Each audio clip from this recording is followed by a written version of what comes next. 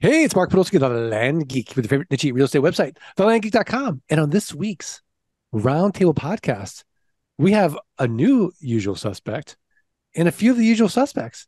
We've got Dude Buddy, the Nightcap OG, Scott Bossman. Scott, how are you?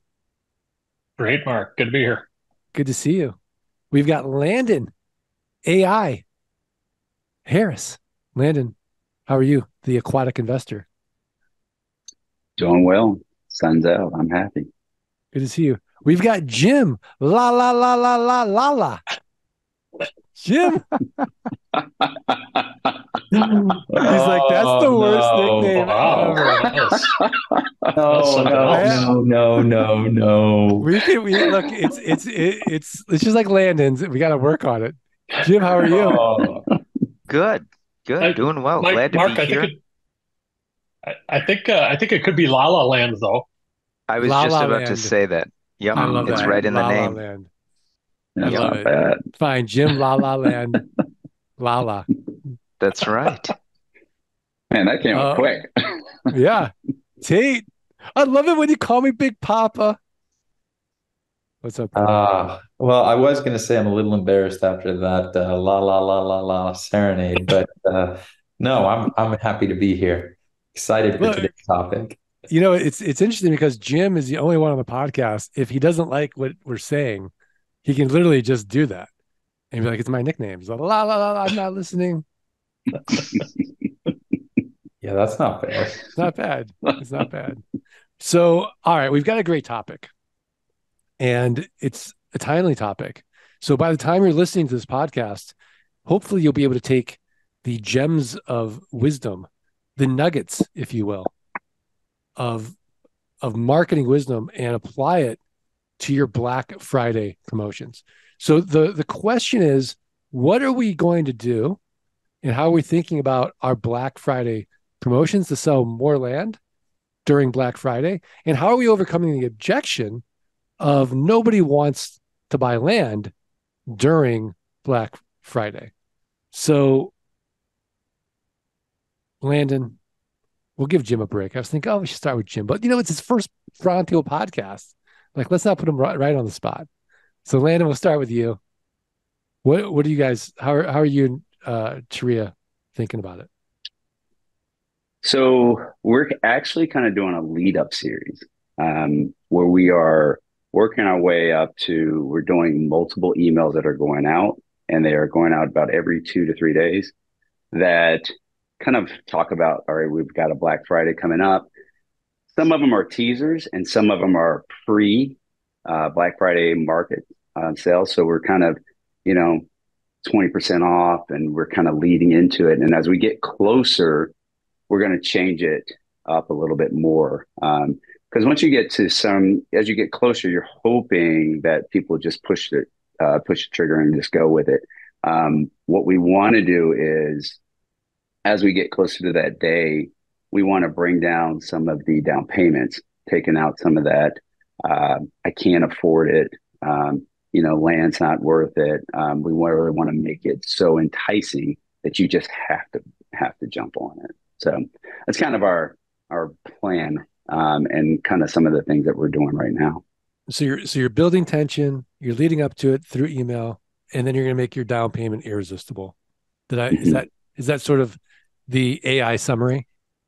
That is the AI summary all the way in. See what I did there? That was pretty good. Pretty good.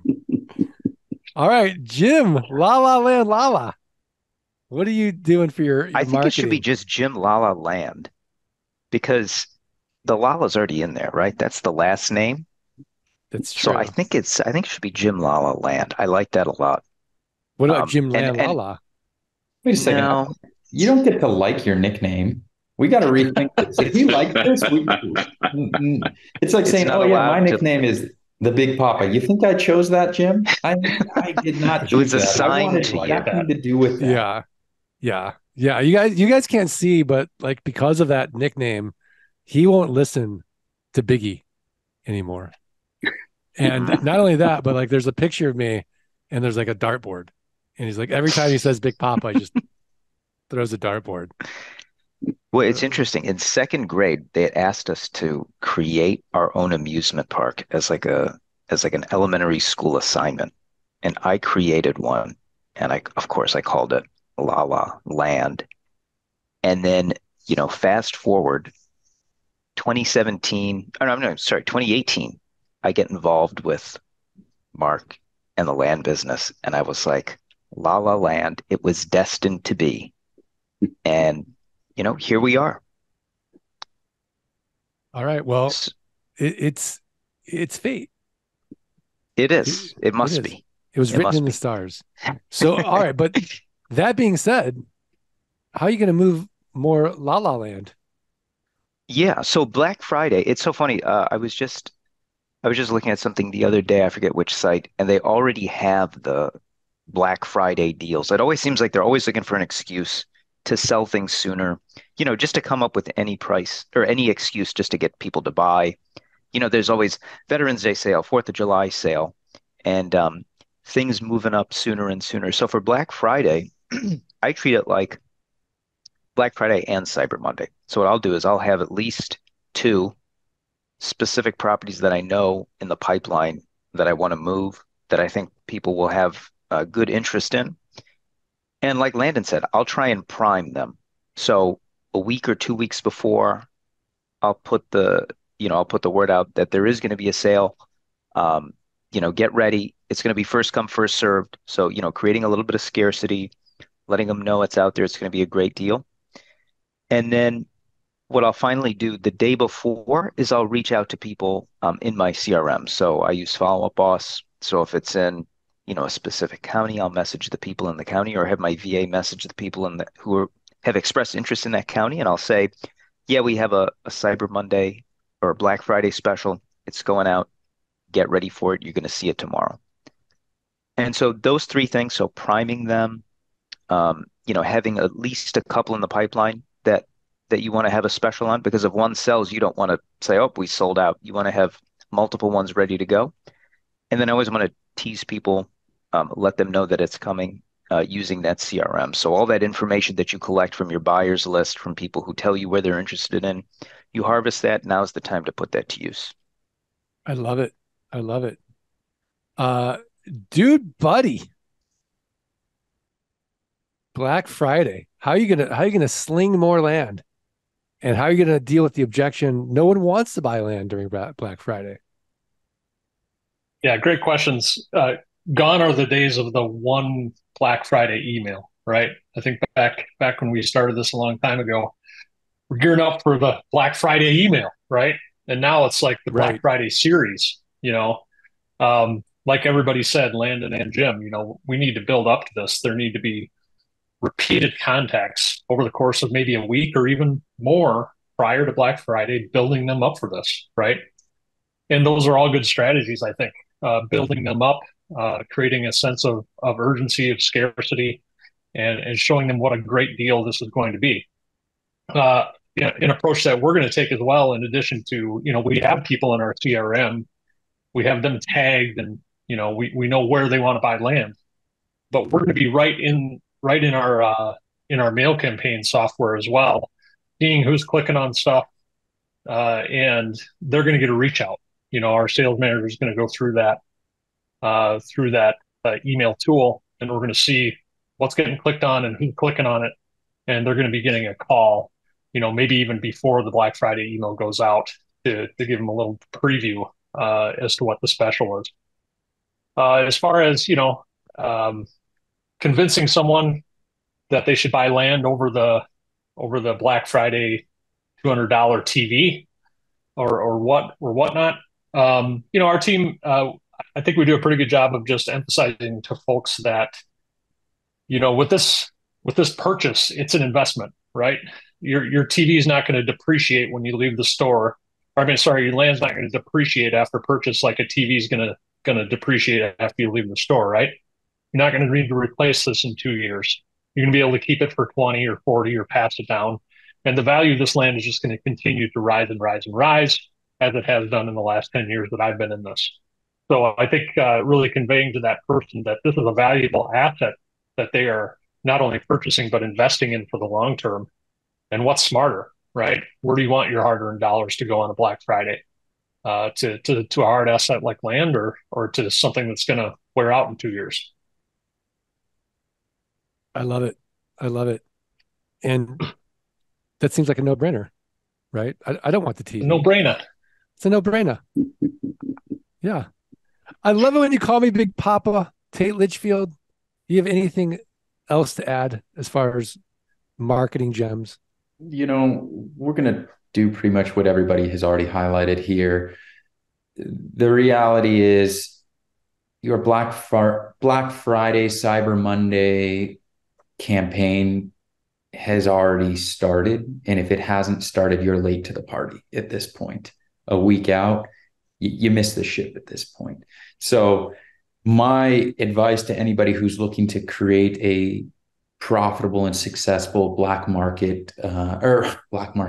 Friday campaign is to look at what the big companies are doing. There's only so much money available to be spent on any day. And these big box companies have realized that we're all competing for the same dollars. And the one thing that you need to do is be disruptive. You need to make noise and you need to stand out. And how we do that as little mom and pop land businesses is we start early. We also stay true to our core principles of making land ownership affordable for everyone. Irresistible pricing, calls to actions, easy payments, the right areas. If you know who your customer bases are, it's not hard to check those boxes. But if you think that, you're just going to compete with Walmart and Target and everybody else on Black Friday, you're probably not going to cut through the noise, because those companies have teams of professionals who cost crazy amounts of money to run their campaigns. And most of us are just using $10 an hour VAs, right, for a couple hours a week. Anybody who says, hey, nobody wants to buy land on Black Friday, I'd tell them that's true. You should not send out your deal of the week that day. Don't do it. It's a waste of time. Watch me. Sit back and watch, because we're going to sell a lot of land over those couple holidays. And if you don't think it's worth your time and energy, that's okay. No worries. Don't send it. One less person to compete with. So sit back and watch. Yeah, absolutely. So let's say you're late to the game. You're just not listening to this podcast. You're like, oh my gosh, I'm late to the game. Is there any advice you would give to the people who are late to the game? How can they turn it around and, start marketing aggressively or creatively to, get people to, forget about that TV that's going to be obsolete in 2 years and invest in something that's going to last forever? So if you're saying, I missed the Black Friday, Cyber Monday window, guess what? There's another holiday coming up just around the corner. It's a big one as well, right? You've got end of the year, you got Christmas season. So take the time that you would have spent preparing for Black Friday and do something special for an end of the year blowout, right? There's no limitations to how you want to market and what creativity you're going to bring to your individual business. So don't beat yourself up, but know that next year, this is a good holiday to kind of mark and start thinking about weeks in advance, right? So you might have missed Black Friday this year, but there's other holidays, there's other opportunities. And consistency is the key. Once you form that consistent habit, it becomes a non-negotiable. And non-negotiables are what leads to success in any form of business. I love it. I love it. And I mean, as you're talking, I was just thinking, what if the person who was late to the game came out with a buyer's remorse sale, right? Yeah. There's something you bought, and that the person you bought it for isn't going to like it. Yeah. And you're like, oh, should I get it? Like, well, something is better than nothing. Like, I can't get it. Like, we should do return it and get them the deed as a stocking stuffer to a property or a land contract to a property that that they're going to be able to invest. This investment is going to last forever. Nothing to maintain, nothing to protect, Sure. Right? Like the neighbors aren't going to go and steal your land, but they'll steal your new kid's bike. Maybe I've had that happen. Who's kept their garage open? Oh wait, where'd the Xbox go? Where'd the bike go? Yeah, someone drove by and took it. It's that time of year. know where you're living, Mark, but Yeah, bad neighborhood. rough, rough. Look, it's the good neighborhoods Are that you get living hit on my land? because we got the good stuff, Yeah. and we keep it, for all the world to see.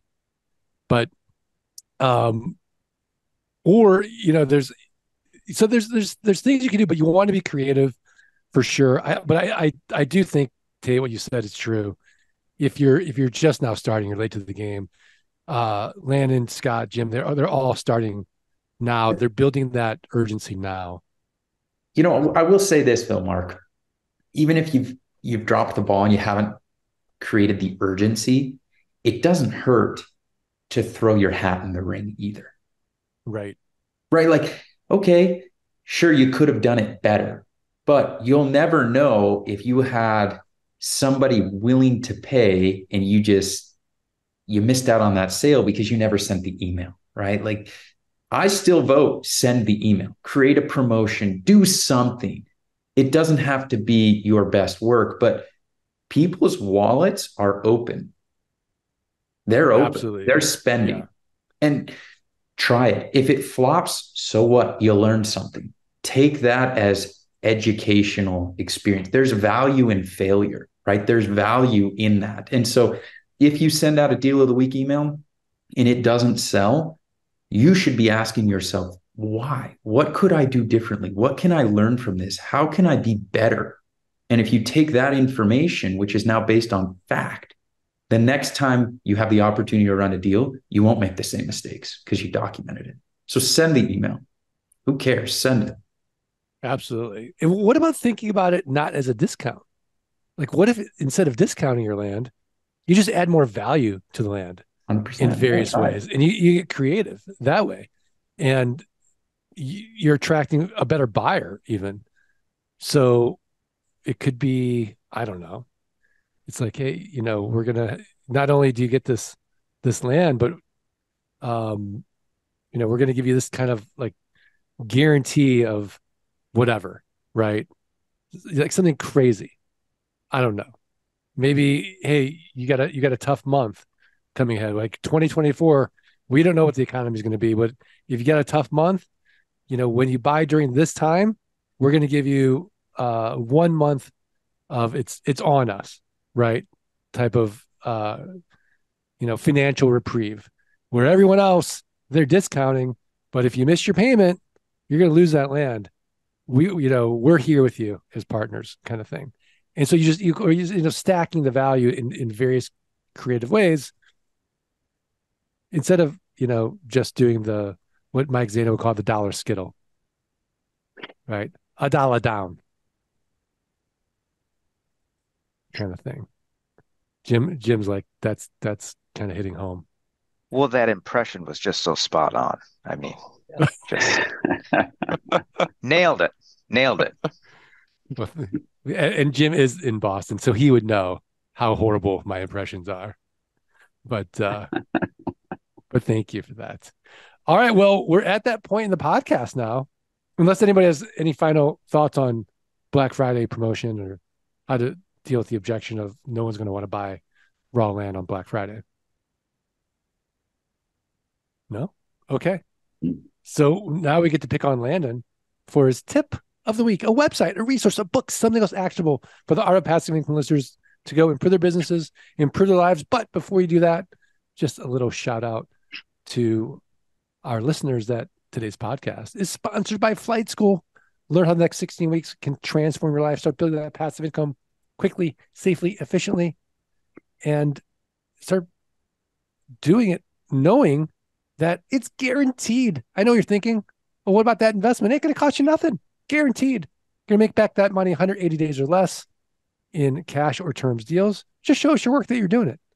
Learn more. Go to landgeek.com/training. thelandgeek.com/training. Landon, what is your tip of the week? So I was kind of poking around and I ran across this article that was written by the Harvard Business Review. And it basically dives into talking about your company's core principles. And establishing them early in your business. I find like if you don't have core principles in your business early, you really fall off of kind of having that overall direction of how your company will make these key decisions moving down the road. One thing I can think of that came up just a few weeks ago, actually, when we were talking on a podcast was, you know, these sellers that sometimes they go into default. We were thinking about, do we take them back? Do we continue to work with them? Are you done with them? So it's principles like that that come up. Like this article is kind of cool because it kind of dug into basically Twitter and when it was run by Jack Dorsey and now Elon Musk, and just kind of how they view what Twitter was supposed to do and what it's supposed to be. And it was really interesting kind of just going through that process. But I feel like, these are your core principles are really going to help you with your business moving forward. So I'll put that in the chat and check it out. It's not a bad article. All right. I'm clicking on it right now. It's time to find your company's principles. I love it. Fantastic. I mean, we have a very simple principle, and it's been that forever: happy customers guaranteed. Mm-hmm. So exactly. That's it sets up what you're going to do for your entire career, like your entire business moving forward. Absolutely. So, absolutely. Yeah. So Landon, when you think about your core principle, what is it? Not to put you on the spot, but I am. You could just say, hey, we're still thinking it through. Yeah. I mean, one of the things that we decided, we wanted to figure out how can we make land affordable, right? That was literally it. How do we make land affordable?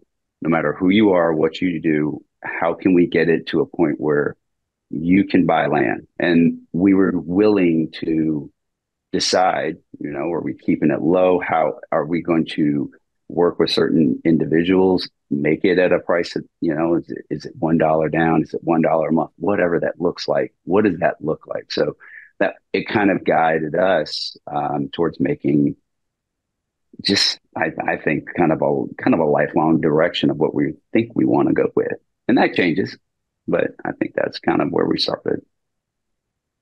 That's great. That's great. Well, I think this is a really valuable podcast, and I want to thank the listeners and remind them the only way that Jim Lala Land is going to come back on as a guest is if you do us 3 little favors. You got to follow, rate, review the podcast. Send us a screenshot of that review, support@thelandgeek.com.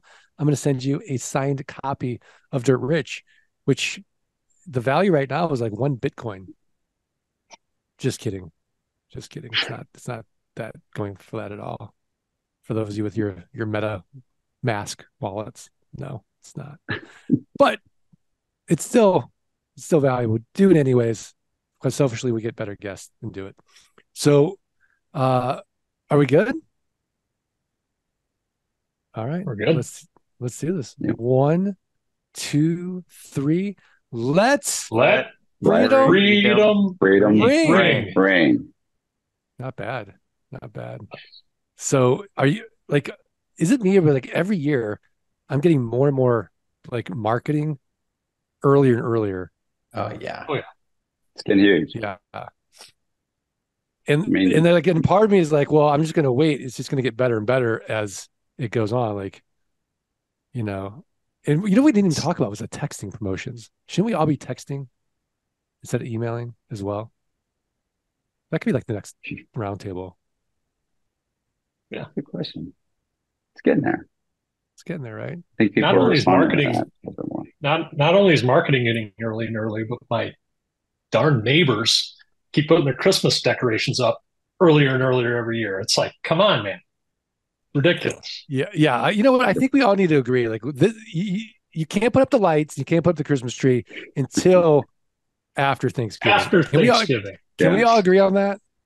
Yeah. Yeah. I saw them come up after the pumpkins went down. And then how about when you take them down? Is that New Year's? Or no? January 15th. January 15th. Yeah. Yeah. Yeah. We're after New Year's, we're done. It's over. All right. We've started a new year. It's done. I mean, Tate, you got young kids. Like what, like Look, that energy, like first of all, the amount of discipline that's going on right now and the amount of parenting in the Litchfield household, I imagine is like zero because you just have the elf on the shelf and you just kind of like, well, he's watching. look, Santa's watching, guys. Like you can make that choice, but probably gonna get coal in the stocking. I don't know. I don't create the list. look, Christmas lights are up, man. They're up. I'm Oh, sorry. They're up. They're done because they're fun. They're fun. I don't know. I was on a podcast with a bunch of Scrooges over here. Don't want to see twinkling lights. It's dark outside. You got to light up the neighborhood. They're great. So I'm about it. Hey, did you do the lights?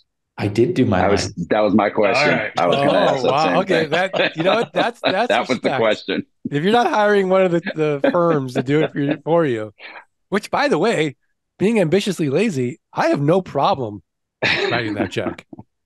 No, I wouldn't have any problem either, but this was I got wrapped into it. Let's just put it that way. So they're up. The lights are up and they're straight. They look nice. They're synced all on the same flashing pattern. It's a miracle. And so far, nothing's fallen down. So I'm not a handyman. And this is a minor success, right? Like this is a good thing for us. Nothing inside, just the outside lights. Everything else has to wait till after Thanksgiving. Okay.